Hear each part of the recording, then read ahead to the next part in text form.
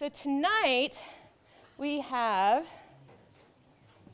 very lucky. The Roaring Fork Audubon was able to bring David Leatherman to us from Fort Collins, and he's originally from Ohio. He's been interested in nature since a child, much like many of us, I'm imagining. Some of his early mentors included Dr. Edward Thomas and Milton Trotman. He has a biology degree from Marietta College in Ohio and also a master's in forestry from Duke University. He's actually an entomologist, so someone who studies bugs, and he's spent a lot of his career working for the Colorado State Forest Service, and where he was responsible for the mountain pine beetle projects. He did a fair amount of teaching and a fair amount of surveys as well. Now, for those of you who are birders in the room, we'll definitely really appreciate these fun factoids. He has seen over 446 species in this state of Colorado, and he's been part of finding 3 first state records here in our state. He's contributed a few thousand insect specimens, that's a few thousand insect specimens to the CSU Gillette Museum annually. He has a family with children and grandchildren, and really cool, all the photos in the presentation tonight are his photos. So he's also quite the photographer, and his favorite bird apparently is the Blackburnian warbler. Anybody else know what that is? Yeah, okay, good. And he's now retired from the State Forest Service, but he spends some time contributing to his column in the journal called Colorado Birds, and it's called the Hungry Bird column. And so without further ado, thank you, David, for coming, and I'll get the slides here going. Thank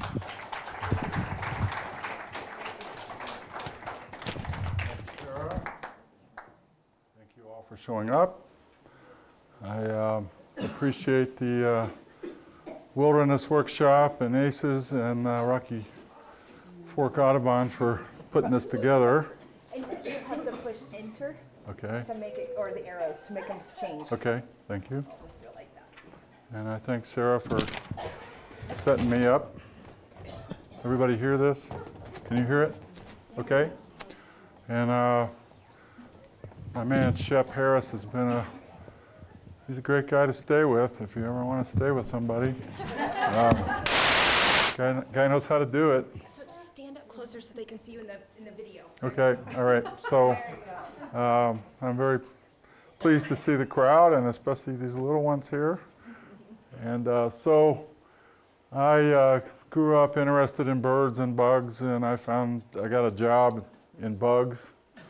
I still was interested in birds, and I came home from most of my work days in the field with a headache because I had one eye up and one eye down. And but when I retired, I could really concentrate on something that started intriguing me. Probably in the late 1980s, I really started paying attention to these combinations of things I saw. That bird ate that particular insect, which I knew what it was, and most of these are tree things. And the subject of what birds eat has kind of grown into an obsession, I guess you could say. And my ex-wife used to say that was the way we're going to die, is pulling over on the interstate to see what kind of roadkill that raven was eating on, or what type of Taco Bell it was chewing on, or whatever. And that's not the only reason. But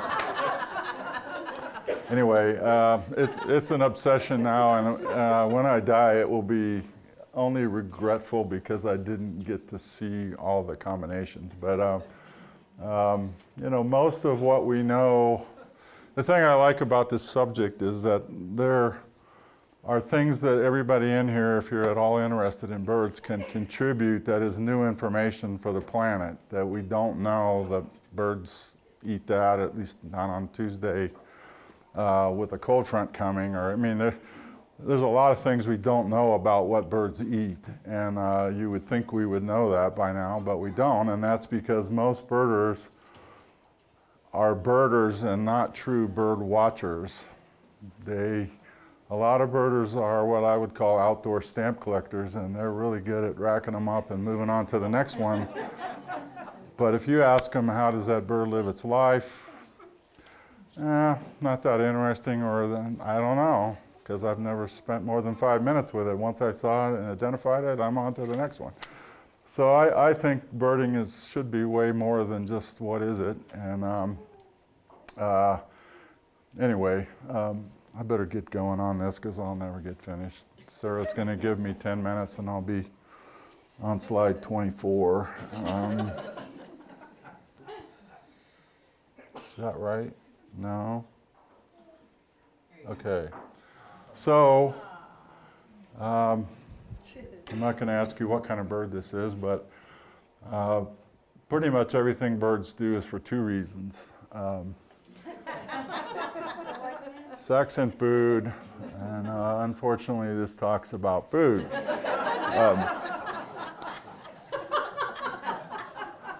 But this is the digestive system of a bird, which isn't all that different than ours, but there's a few exceptions. They have a thing called a crop, and if you've ever seen a hawk with a very fat-looking chest, it's because it just ate something and it's kind of storing it in that first compartment of its digestive tract. And they have a thing called a proventriculus, and tomorrow I have to get up early and go to the top of the gondola at Aspen Mountain and do a thing for Aspen 82 television. So it's the X Games, and I've seen some of the other recordings that they've done of other speakers in the series, and I know that the guy who's going to be interviewing me is kind of a Hugh Masekela kind of guy that's, you know, used to interviewing Shaun White doing a triple whirlybird blah blah, and I got to make what birds eat interesting to this dude. And so I was wondering if you could use proventriculus and gnarly in the same sentence. And I'm going to try it tomorrow, but anyway. So eventually, this stuff is working its way down to the stomach, where it will be digested, and all these other things ahead of that are kind of pre-grinded up, start introducing chemicals and kind of precursors to the real digestion and absorption of materials. But so, you know, chime's a good word to remember for Scrabble or something, but that's just kind of the mash that if birds burp, that's what they would burp up. But anyway, bird metabolism is faster than ours. Their body temperatures are higher than ours. And I say it's faster, it's real fast in some cases. And my evidence of this is getting out of my car one time when I was going to our district office in Canyon City, bird dropping on top of my car, and a worm was wiggling in the bird dropping. And I thought, man, this bird's got a problem. But stuff goes through a bird very fast, and they have to eat a lot of food compared to us for their body weight.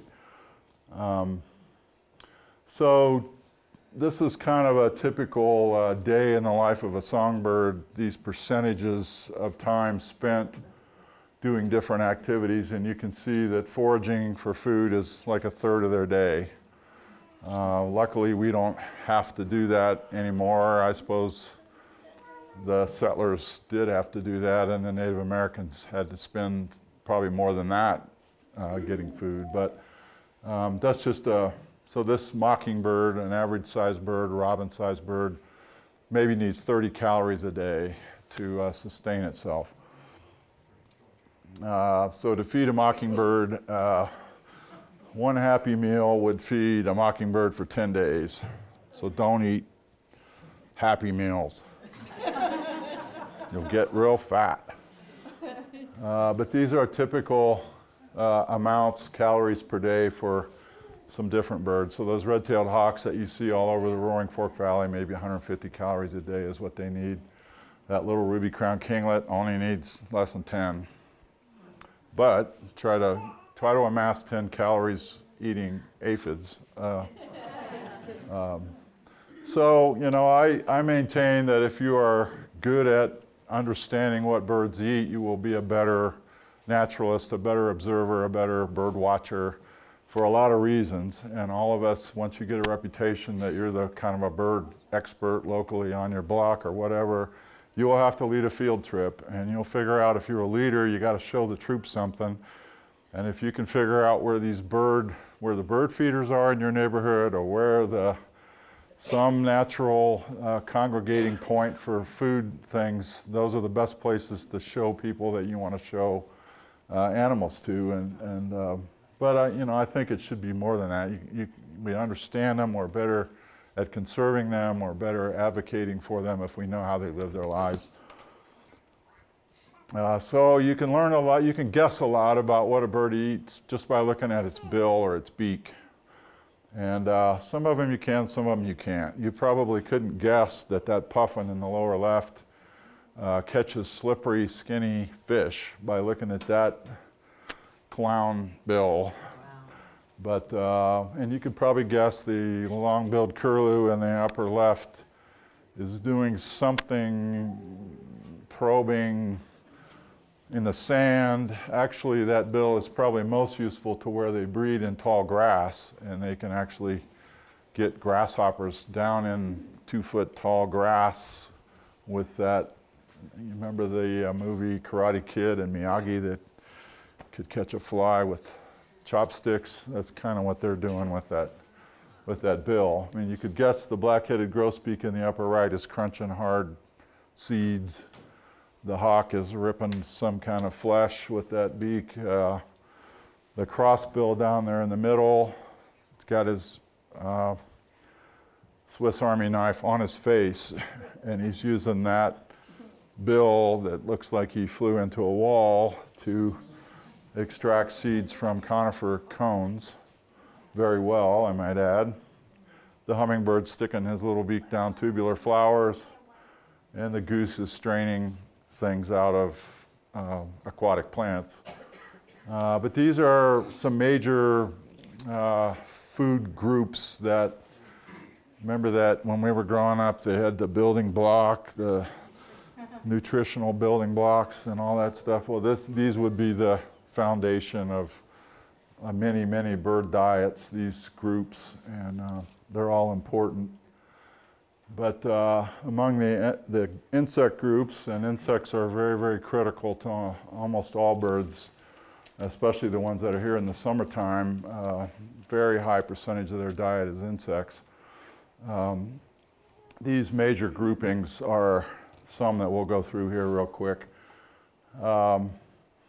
But I talked about this. I did a field trip for Roaring Fork last summer, and we talked about this concept of the way birds find their food is by looking for defect, because they know that where there's a hole in a leaf, there's probably the maker of that hole. There's a caterpillar. And so you start looking at the environment like a bird would look at it, and you're looking for things that aren't normal. You're looking for brown needles on a pine tree, one branch that's all brown. Well, that's a dead branch, and what kills the dead branch? Bark beetles and wood-boring insects. So if you're a hairy woodpecker or a three-toed woodpecker, you would remove the bark on the brown branch to find what killed that branch. The holes in the top picture made by a leafcutter bee, these folded origami kind of things, leaves that look abnormally folded and held together with silk. There's something inside those things that formed a little house around itself, probably a caterpillar, and they tear those apart and get them out. The brown blotch on that cottonwood leaf is a leaf mine, and there's an insect that tunnels around between the upper and lower layers of the leaf to make the mine, and it's in there, and birds, if you can figure out how to peel that off, there's a larva in there. So this is an insect you probably have seen if you have flowers, these so-called hummingbird moths that hover at your petunias at dusk, and you can barely see them. They look like a hummingbird, and probably more common at lower elevation than the Roaring Fork Valley. But the larvae of this white-lined sphinx moth is this creature here. There's two color phases, black and green, and they have a little horn on the back. So it's that group of moths, the larvae are called hornworms, like the tomato hornworm that you probably know. And that's a distinctive little thing, and a lot of birds eat those. They're big. It's to a bird, that's a hoagie walking down the street. And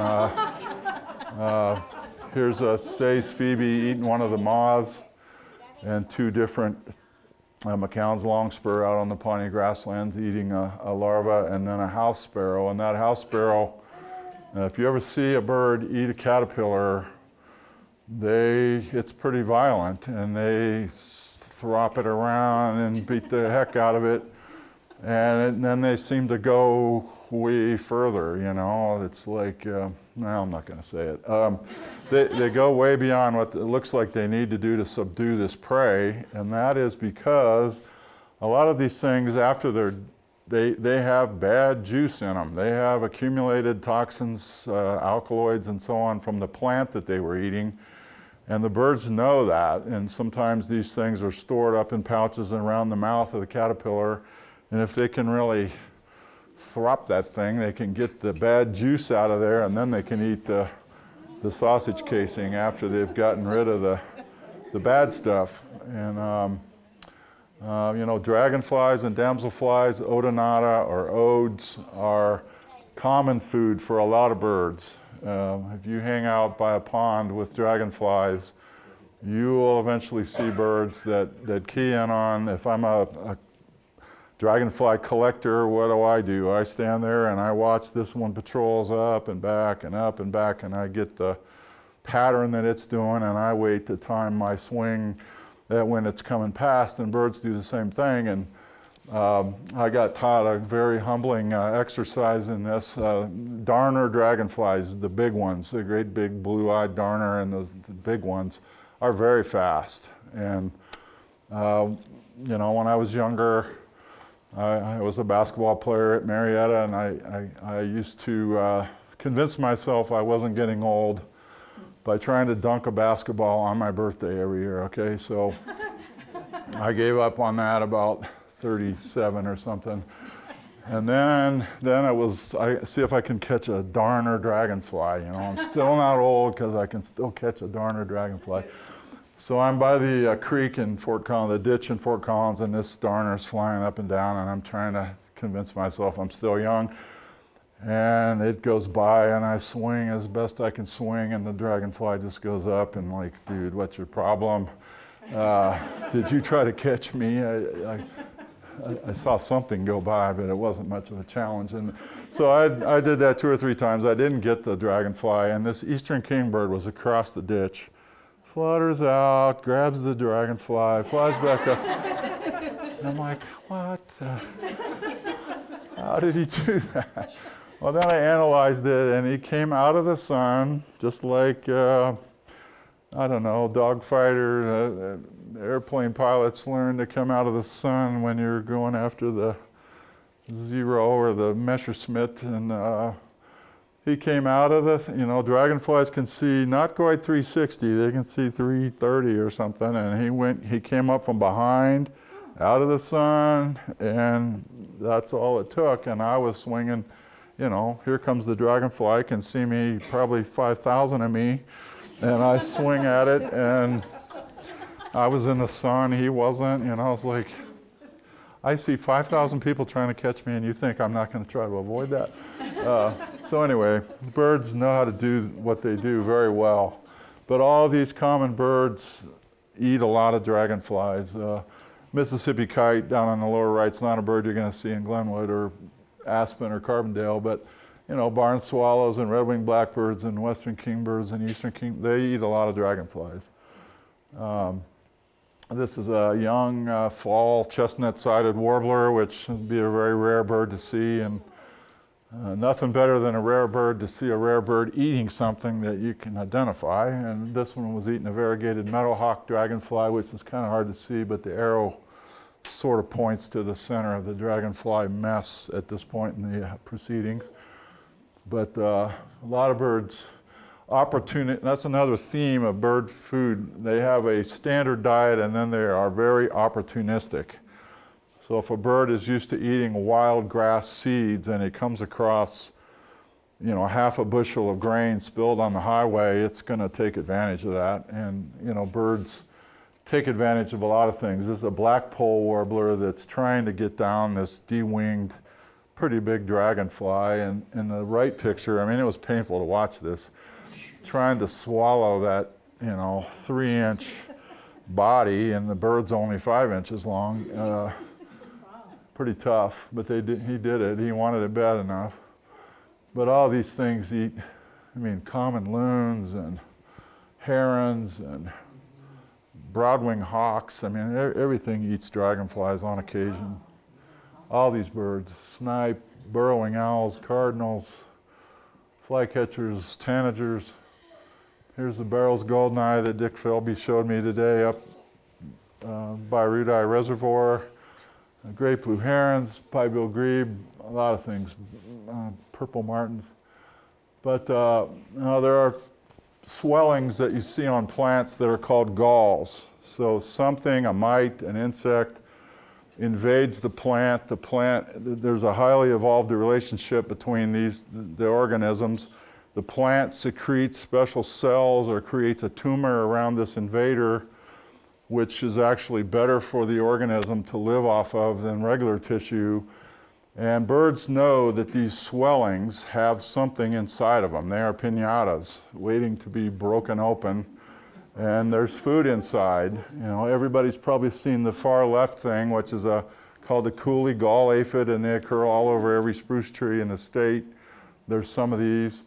And those break open, and inside the lower left, you can see all the little chambers with all the condominium dwellers inside. And birds know when these things open up, they know how to break them open. Woodpeckers, chickadees, a lot of things. And if you start looking at plants in this area on a hike, you will see galls. If you walk along the Roaring Fork and you look at the willows, you'll see all kinds of galls on those willows. And if you're a chickadee, you know that each one of those is, at the right season, has something inside of it. It's a Tootsie Roll Pop with a prize inside. This is a particular gall that occurs on oak, bur oak especially, called a rough bullet gall. So in the center, that's kind of when these galls are, you know, the insect is inside there. This little wasp that makes these things is growing and developing, and the galls look like grapes on this tree. And then this is after one morning of a downy woodpecker chowdering that whole set of galls and removing every little larval wasp from inside those galls. I mean, it looks totally different. Like the top got blown off of every one of those galls, and the little center is a little chamber where the larva was, and it's gone. So there's a woodpecker breaking into one of these galls on an oak tree, and he's getting ready to whack it open. And you know, they know if there's a hole in it, it's empty. You know, that's an exit hole from the creature that made it. So they don't go in, they go into them right before they're going to emerge. Biggest bang for the peck. Right? You know, the biggest thing that's in, you know, the thing is too little a month ago and it's gone tomorrow. And so if you can predict by looking at the gall, which is what they're doing, when they're just about to come out, when they're ripe, then that's when they go after them. And so there's, I don't know if hackberry trees, there are some hackberries on the west slope, a little netleaf hackberry that I know is over by Slick Rock and stuff south of Grand Junction between there and Cortez. But there are some little insects that are called psyllids, and that little black and white thing at the top row there is what a psyllid looks like. It looks like a very, very tiny cicada. And they make these bumps, or they're called nipple galls, on hackberry. And birds love them. And they overwinter as adults in the bark. They fly up to the tree as the buds are beginning to swell in the spring, prior to the leaves elongating from those buds. They lay their eggs, their kids develop all summer and make these galls on the leaves, and then they leave the galls in late summer, fall, and go to the bark, and around the circle we go again. So they're coming to the tree, and they're leaving. They're coming to the buds, and they're leaving the galls spring and fall during passerine bird migration. And migrant birds go right to these hackberry trees down, at lower elevation where I am. When I go birding in spring and fall, April, May, and October, September, I go to the hackberry trees, and that's where most of the rare birds are. And a lot of amazing birds. I've seen 40-some species of birds eating these things. But they're very important to a lot of things. In the winter, creepers and chickadees and nuthatches are finding them under the bark. And then in migration, they're getting them when they're outside the gall, basically coming to the buds or leaving the galls, and they're actively flying adults. That's when birds are getting them. But this picture shows two kinds of galls made by these little psyllid creatures, the nipple gall, the big bumps, and then those little purplish kind of rectangles. There's another kind that's in there. They both have similar life cycle. These are leaves that show those blister galls, and every one of them's been pecked by a chickadee. And I watch chickadees pull a leaf off that has these galls. They'll stand on it like it's a welcome mat, and then they'll just wail right through the middle of the galls. And the thing falls to the ground, you hold it up to the light, and the holes are right through the middle of those galled areas. And they're definitely getting them. If you want to hire a good carpenter that will hit the nail every time, hire a chickadee that's wailing on these little holes. But this is kind of the life cycle of these galls, and you can see, where's that pointer thing? Oh, I probably put it in my pocket or something reasonable. So there's number one up in the upper left is those are the galls with the insects inside fully formed. We pop one of those open, and you can see the little individual nymph inside. Here's where there's a couple birds and squirrels that'll bite them off at that point, just like the woodpeckers were doing with that oak gall, and removing them. If they're allowed to complete their development, these are the holes on the other side of the leaf where they emerged. Here's a little emerged psyllid with his little wing pads. If you've ever watched a moth come out of a cocoon, they're all wrinkly and kind of need to plump them up and dry them out. So that's kind of an early emerged psyllid. Here's a little bit later with his wings fully formed, then he gets hardened and dark, and that's the way they overwinter. And they're very tiny. I mean, they're the size of an aphid. And how does a bird ever make a living off that? Well, I watched one individual warbler at my lunch hour one time, estimated he was pecking 50 times a minute, came back at 5:30 after work, he was still in the same tree, still pecking at the same rate, and I calculated he ate 10,000 psyllids that afternoon. If you can chicken pick in one spot for 20 of them, it's worth the effort for these little things. It's like me and popcorn, it's well worth it. So there's a psyllid inside with his little orange wing pads beginning to grow. Pop the top off that nipple gall. Here's another type of psyllid that makes its gall on the petiole or the stalk of the leaf. And that's probably the kind you would see over at Slick Rock or Unaweep Canyon. And this is a very rare warbler for Colorado, a Cape May warbler that was living for about 10 days on psyllids. And everybody came to see it, and it was all because of the psyllids. And I'm talking about the psyllids, and they're like, yeah, but there's a Cape May warbler. And I go, yeah. But it's because of the psyllids, boys and girls. And all these birds were eating psyllids, the northern parula and the kinglet and the downy woodpeckers getting them out of the bark. I'm a big champion of these psyllids as being very important to birds. If you see any bird in open water in the winter, whenever it is, and it's fly catching or it's getting some kind of little flying insect off, either floating on the surface or above the water, I would bet the majority of the time it's midges. So midges look like mosquitoes, but they don't bite you. They have real fancy antenna. I mean, that is an awesome antenna. That looks like an explosion, like a fireworks. But they're very, very important to birds, midges. And a lot of the larvae are down in the bottom of the stream, but everybody's seen these things. They fly, hover over you in a big cloud. You can hear them whining, and they never land on you. They never bite you, but people flail at them and act like them, and use a ton of insecticide. You don't have to just pretend like they're not there and keep walking, and the birds will eat them. But I pointed out in this picture every midge that I could see in the photo.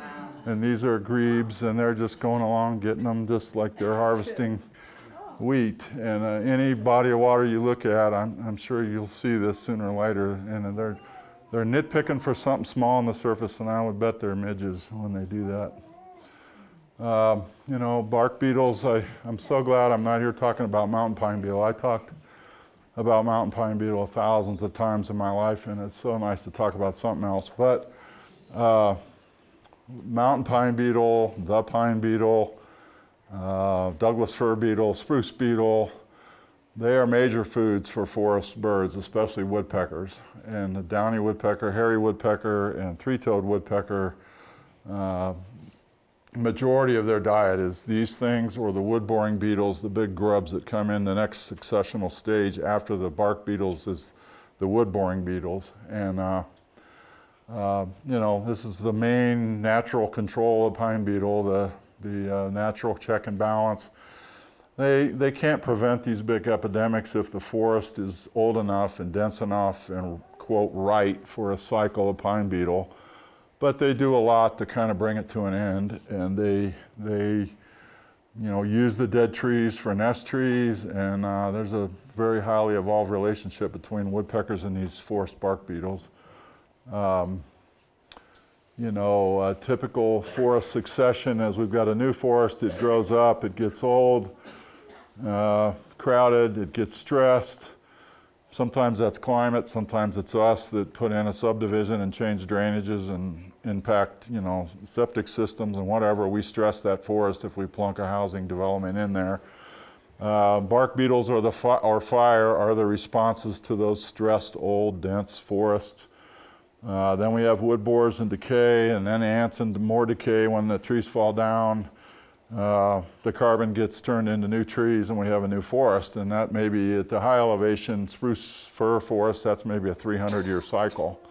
Down in pinyon pine and lower ponderosa pine forest, that's maybe 50 to 100-year cycle. But it's very natural, and to me it's fun to watch. I understand if all the trees in your yard are dying, that's maybe not cool, and there's some things you can do, but that's a very typical scene if you live in the mountains and look at them. And those are all bark beetle killed. In this case, it's subalpine fir killed by the balsam bark beetle. But we saw a lot of Doug fir beetle today up by Root Eye, and mountain pine beetle never was a big problem here. But even though they tried to say it was going to be in Aspen, and I went up there a few times and said, that's not your problem.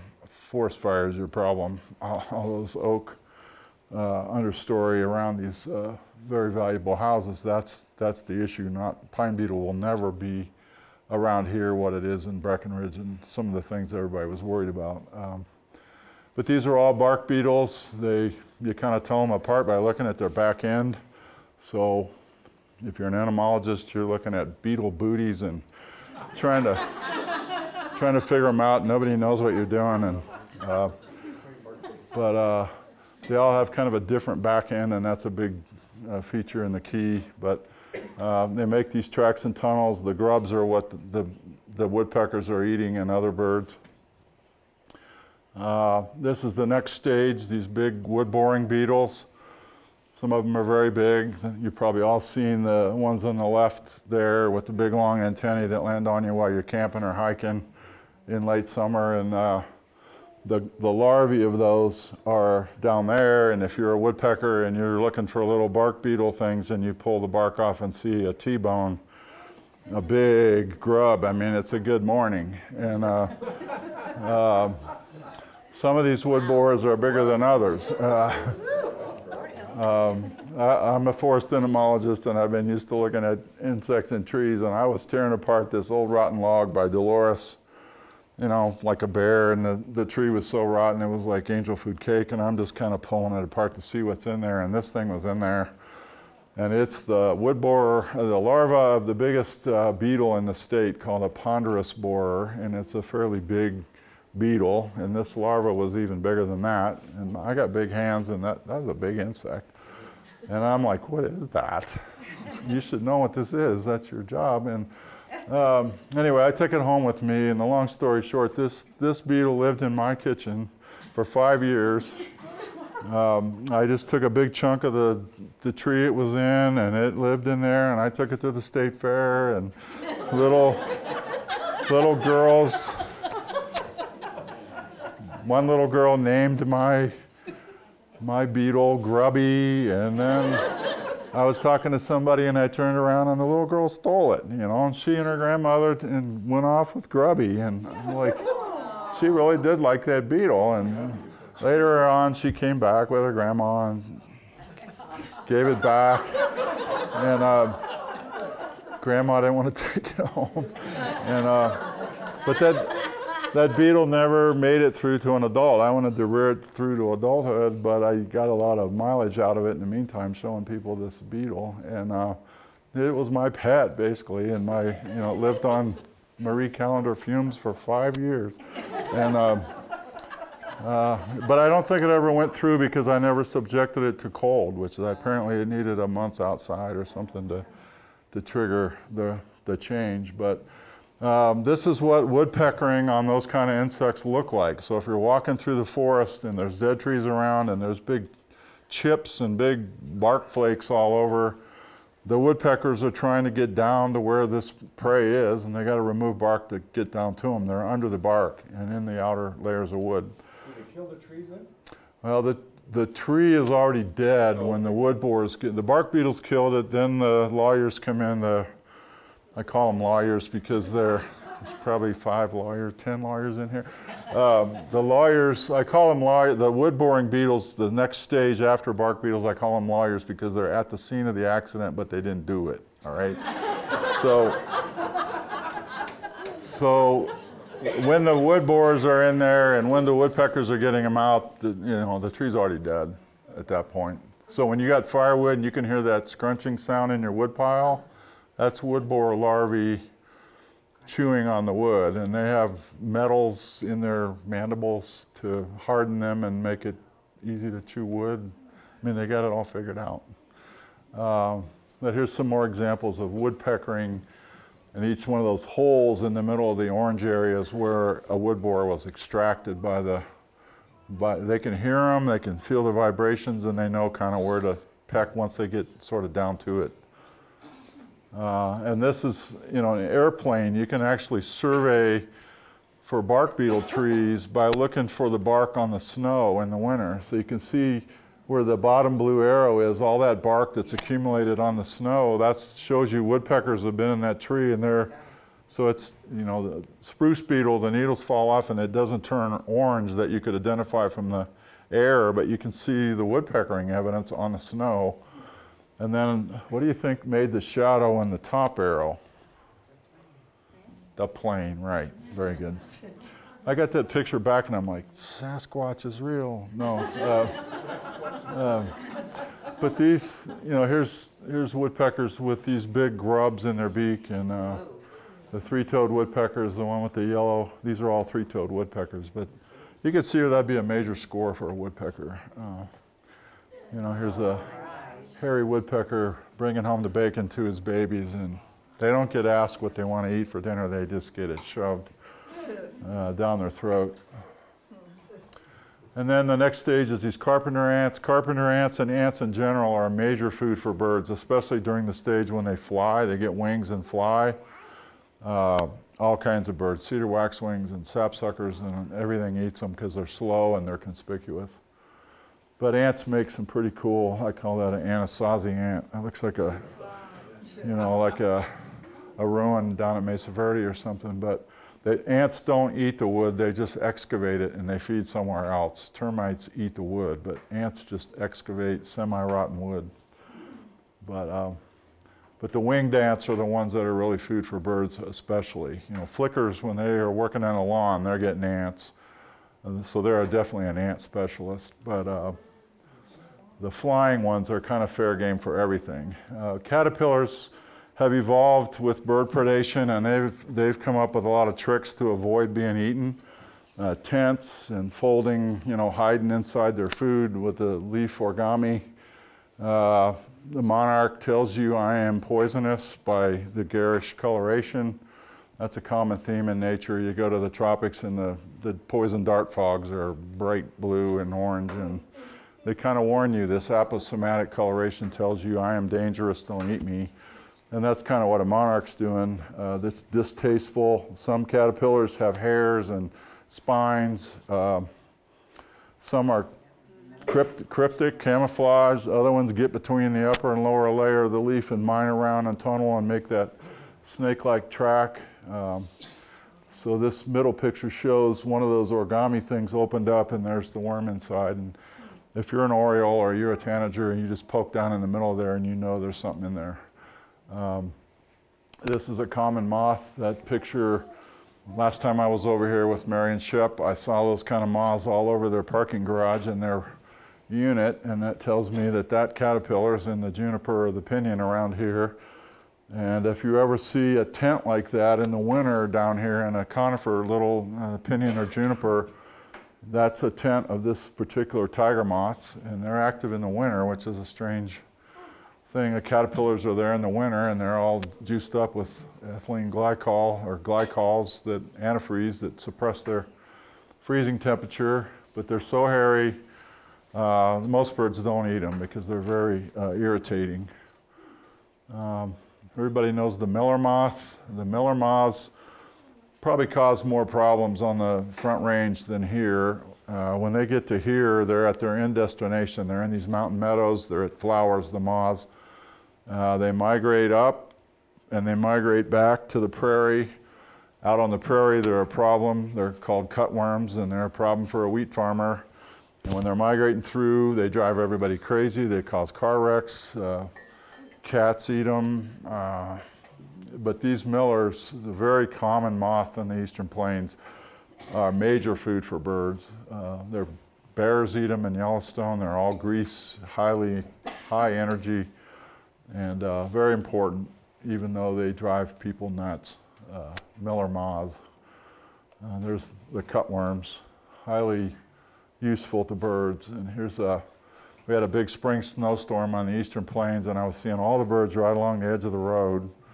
And this meadowlark scored a cutworm and then he tossed it down. He just threw back his beak and threw it up in the air, just like my grandpa used to do really well with popcorn.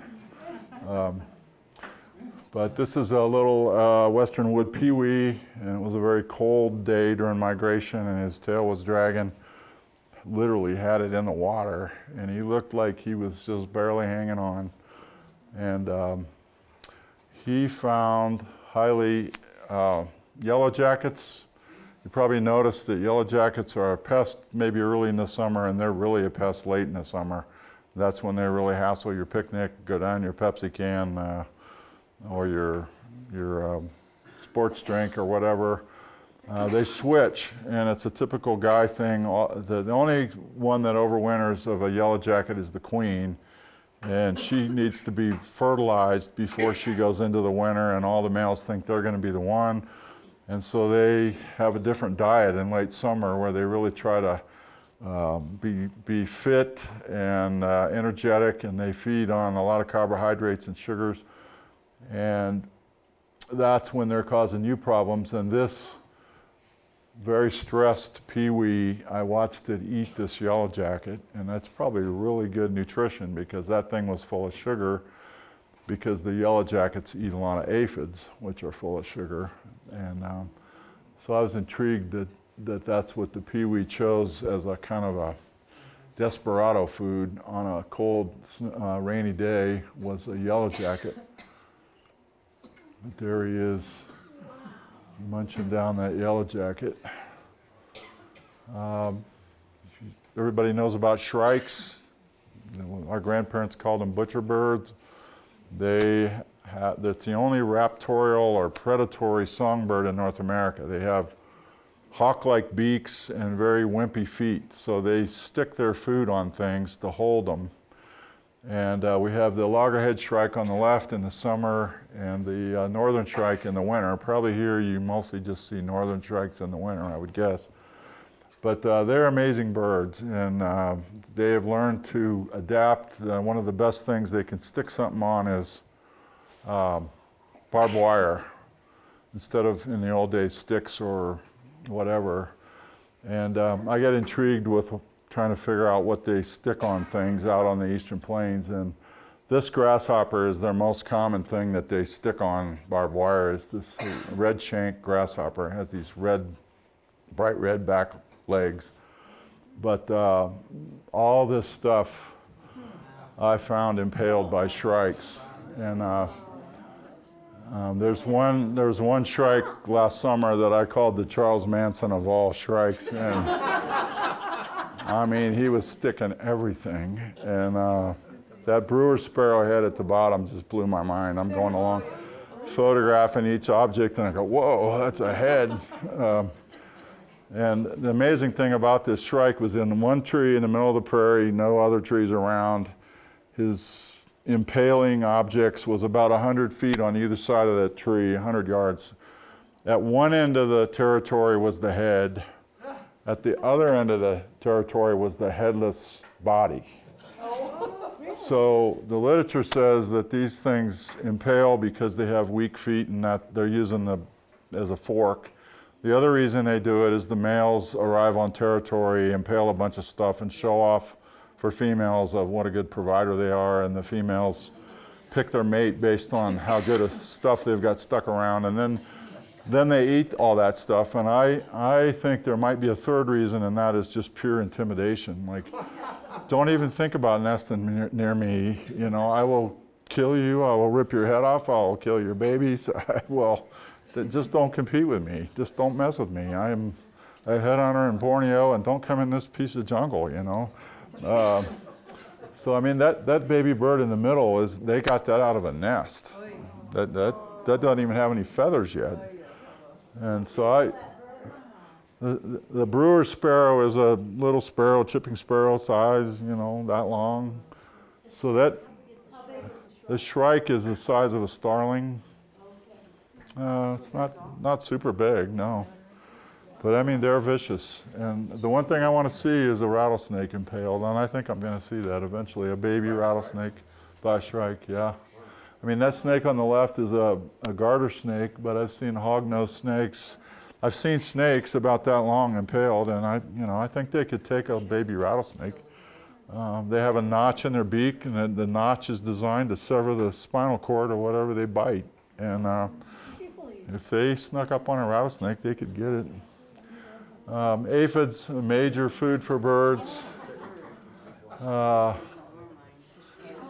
These are all aphids in the wing stage.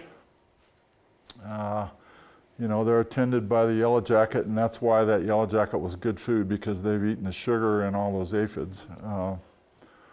And this is a black-poll warbler that stayed in one tree in Boulder for a long period of time, and it was strictly eating aphids for a long time, and it was in December, so it was surviving on aphids, lots of them. Chickadees get them. You can see the aphids stuck on the bill. And this is a Tennessee warbler that was over in Fort Collins. And I watched that bird for 6 days straight, more time than I want to admit that I spent with that one bird. I wanted to figure out how was it surviving, and it was around Thanksgiving last year, and it was eating aphids in Viburnum and European Beach. And I watched this bird eat for 6 days, and I swear it swelled. I mean, it put on weight. And it got so big, I thought it was going to pop. I mean, it had cleavage by the time it was done. I mean, this bird was fueling up on aphids, and it took off the day before we had a big snowstorm, and hopefully it made it. But you probably know about sapsuckers, a particular type of woodpecker. There's 3 of them. 3 species, and they peck on live trees, make those trees bleed, and then they drink the sap. And they do so in an interesting way. They make this tic-tac-toe kind of look, is very ordered, but there's live tissue in between the rows. They're not killing the tree, they're not girdling it. They want it to keep flowing. This is their faucet. So they want to drink from it without killing it, and they do a very good job of it. This is the way it starts out. So they start a simple peck mark and it bleeds, and then when it clogs up, they rework it and make it a little bigger and get it flowing again. They work the top edge of the peck. And so here's how it starts out.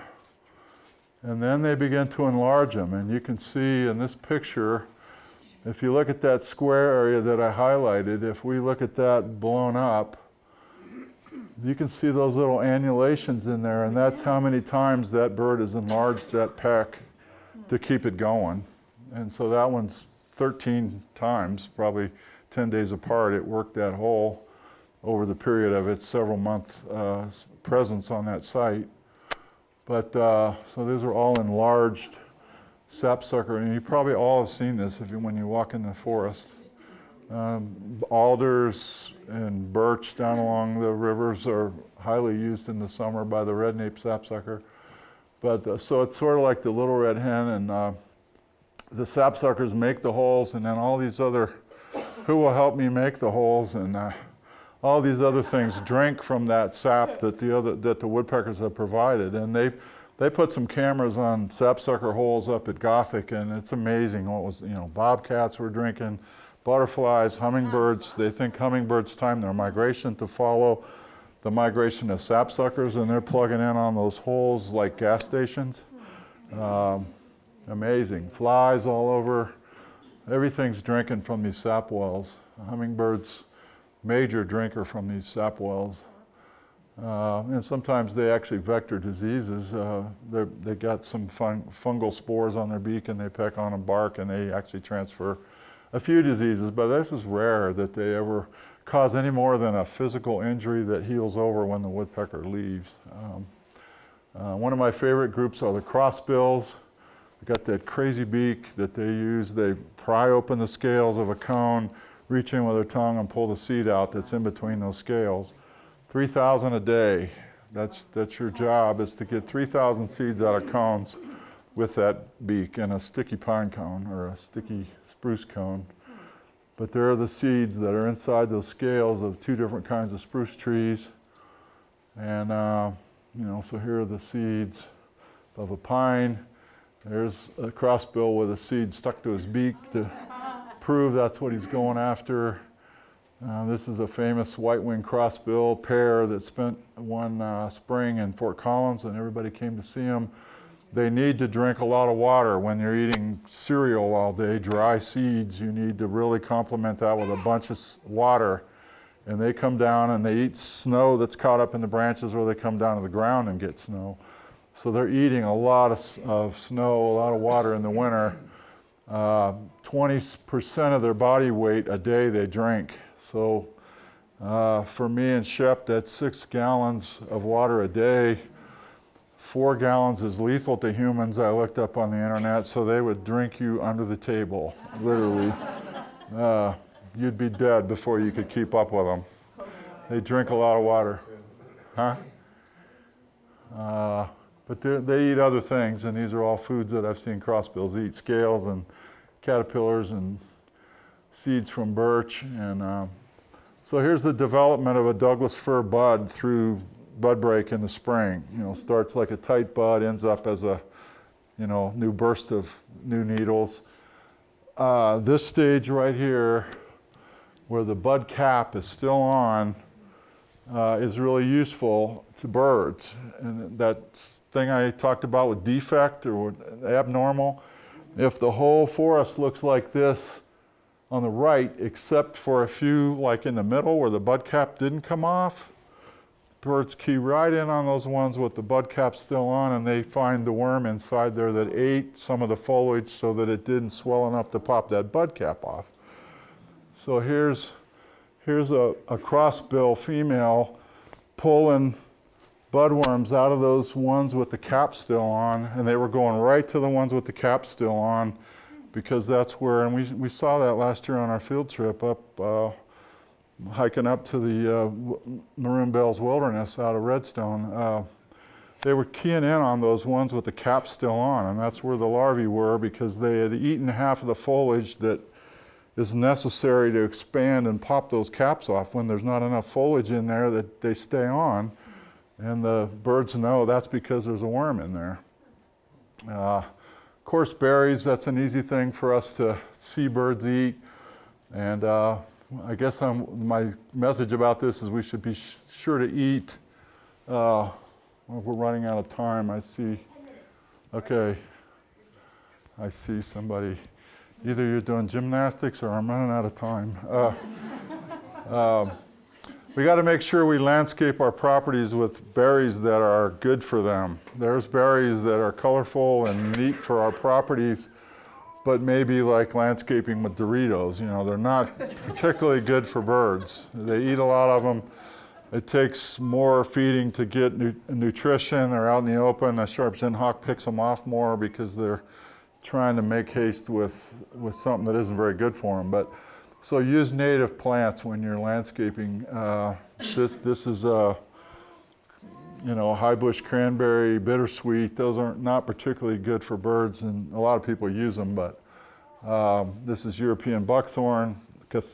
The species name is cathartica. What does that tell you?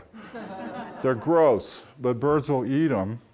They'll barf. They'll have diarrhea. That they still eat them. Here's a prothonotary warbler, a bird birds would lust to see, but it's a desperado when it's eating those. Here it is eating a buckthorn berry, but not good for it particularly. Pondweed is a plant that's common. You see a bird go down and come up with a mouthful of salad. It's eaten potamogeton. There's several species. And these little scuds hide in that stuff, and some birds are eating those little animals that live in the pondweed too. But prairie dogs, big food for a lot of hawks, especially ferruginous. Voles, big food for hawks in the winter. This little kestrel eats grasshoppers all summer, and the ones you see here in the valley in the winter are eating voles. The fat mice with little ears and short tails. That's a vole, as opposed to the deer mice that have big ears and long tail. Church mouse. Crayfish, major food for birds, and we were wondering today, Dick and I, if there's crayfish in these rivers here. I think that's a major food for these diving, like goldeneyes, mergansers, all these birds trying to get down that thing, and a lot of them, if it's a big enough one, they'll remove the claws first. If they eat it with the claws on, they'll eat it tail first, so that the claws are kind of flowing right. It's not good to eat it claw first. They always eat them tail first if they leave the claws on. Worms, almost all the worms we have are exotics, brought here from Europe in plant material. But what did robins do before earthworms? I don't know. But there's a bird in Fort Collins right now that's a big worm eater, and it's this woodcock. And I had never seen him since I lived in Ohio. And the first woodcock I ever saw in Colorado was this one at Bobcat Ridge near Loveland. And I kept watching it and watching it and watching it. I never saw it come up with a worm. And so after it left last year, I got in there and got some buckets of that muck that it was probing in, and just went through it and found all the things that were in there. And all this stuff was in there. Wow. And I think it was eating some other things like snails, and then those kind of aquatic roly-polies there in the middle upper part. And these little things on the bottom, I don't think were big enough for that bird to be really eating or detecting with its bill. But I think those scales, when you see a bunch of birds in fish, in a water swarming around one particular area of a reservoir, they're getting probably this fish, the gizzard shad, a little tiny, great food fish. Here's a turkey vulture. Thank goodness for turkey vultures. They eat all the dead roadkill, and they don't have a very interesting diet, but it wouldn't have worked at the Woody Creek Tavern, Shep. But anyway, I think this stuff is fun, and figure out some food stuff that's going on in your own yard. Here's a thing I saw up, you know, at High Mountain Lake. Looked like barf. I mean, it looked like dog barf or something. And I saw a bird go down there and eat it. And it was a gray jay. And it turns out that's a fungus called dog vomit slime mold, which is a great name for it. And I didn't know gray jays ate it, but they do. What do you think my buddy Dwayne saw eat one of these, a junco, out on the eastern plains of southeast Colorado?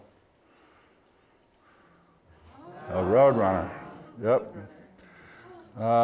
What do you think one of these photo videographers, wildlife videographers, filmed a particular nest of a bird, and these were coming in right and left, delivered to the babies. What do you think it was? Pygmy owl. Amazing. This is a centipede called a house centipede that me and my buddies at CSU, who've got almost 100 years experience, never knew occurred outdoors. They're always coming from houses.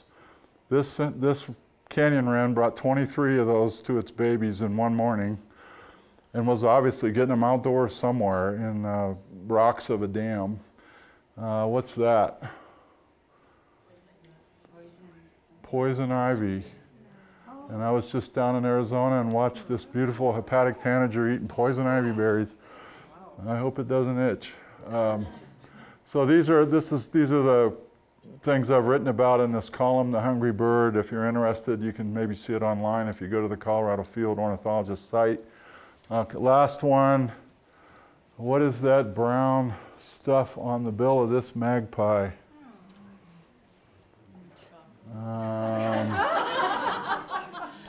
Those are some of the things I thought about. It was that. Somebody had left actually a simply caramel Milky Way on the fence post, and he was getting that. So anyway, thank you for coming tonight, and appreciate it. We'll take some questions, right? Okay, yeah, sure. So before you leave, David's willing to take some questions. Also, before you leave, I want to make sure he also brought a handout that there's many of them by the door to grab before you leave. But if we have some questions, we actually need to use this microphone for the Grassroots TV, even though it doesn't project your voice at all. So if you have a question, I'll bring the mic to you. I have a question. Yes, ma'am. This, I'm not sure, is exactly about what birds eat, but I have seen birds often do a behavior where they wipe their bills. Oh. What's going on in Okay, multiple different species? I guess the behavioral ecologists would call that maintenance.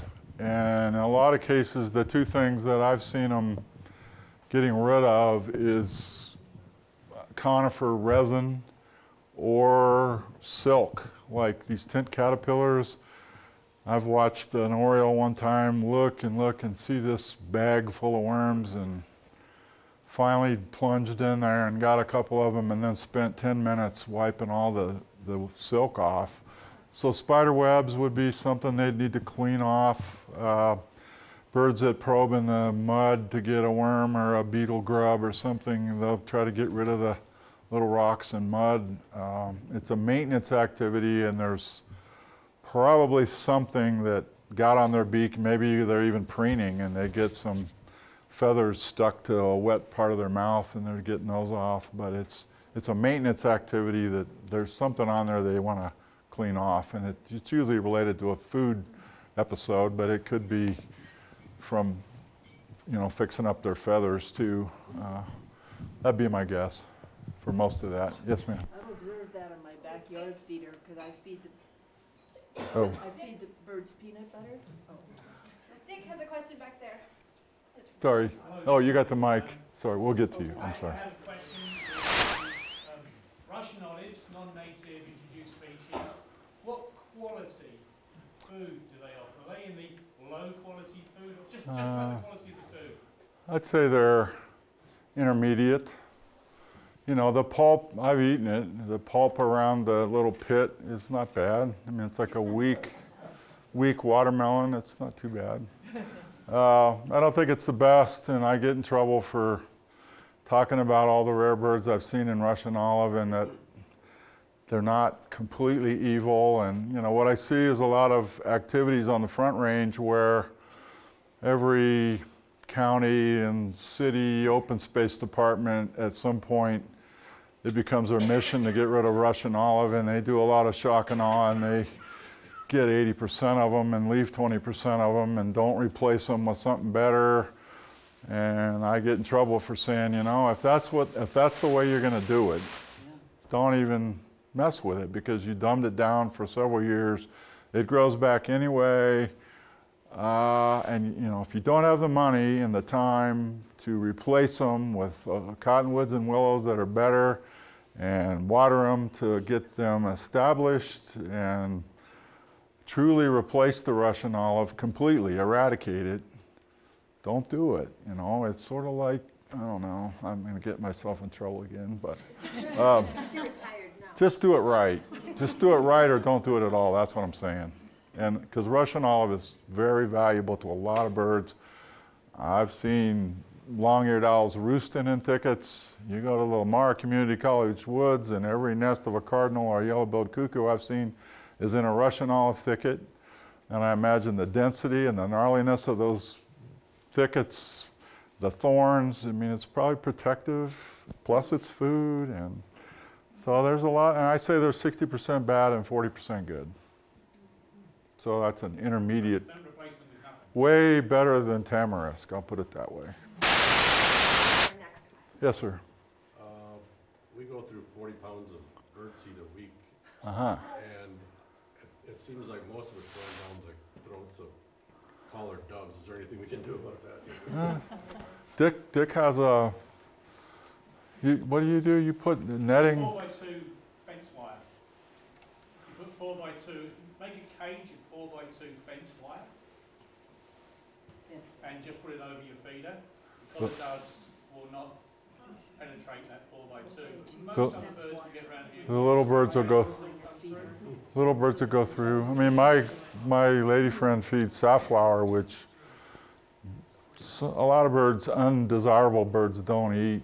I mean, I'm not going to say you'll never see a collared dove eat safflower, but you know, you'll get sunflower seeds. Everything likes that, and safflower is maybe hard to get over here. I don't know, but it'll feed more of what you want to feed than. I mean, sunflower seed's a great one, and either you got to exclude the bad ones physically or pick a different food that is less desirable.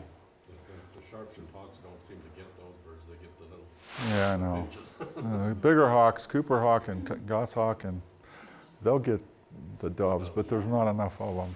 I'm sorry. I'm just curious, are collared doves the same as what we would call a Russian dove? Probably. Big ones with the black slash on the back. I mean, they're like in between a pigeon and a mourning dove, size-wise. probably the Russian dove. European collared dove is the correct name for that. There's a ringed turtle dove is the one everybody lets go at. They probably get let go at weddings in Aspen, I guarantee it. But they're pure white, and they're the peace dove, you know.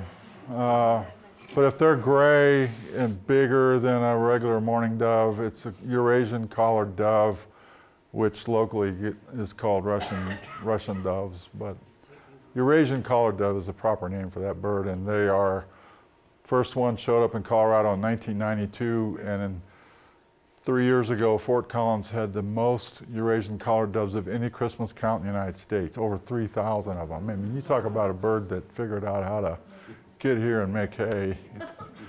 They reproduce year-round. They have six broods a year. I've seen babies in the snow in January. I mean, they're cranking out broods constantly. How about one more question? Anybody? Well, thanks so much for coming. If you have any other questions, I know David will stick around and answer them. Sure. And do Thanks for remember coming. again that this is put on by the Roaring Fork Audubon and Wilderness Workshop and the Aspen Center for Environmental Studies, so all which are membership organizations. So thanks for joining us as you can. Thank you.